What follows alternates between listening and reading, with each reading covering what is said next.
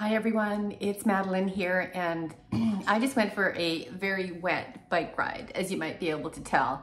And you can see outside just how cloudy it is today.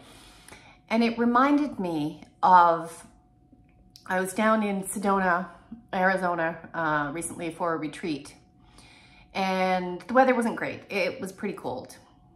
And some of the people that were there, we just have this habit of complaining about the rain, complaining about the weather. And in the circle, in the group, was one of the Indigenous elders. And what she said was, she said, in my culture, we would never complain about the weather. Mother Earth needs water.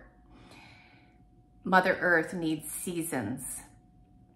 And it really landed on me because I realized that energy of complaining about reality takes you out of flow. It takes you out of the creative process of creating your own magical life. It's subtle and it's powerful. Now, this is a little bit different than being disappointed or being angry or being hurt.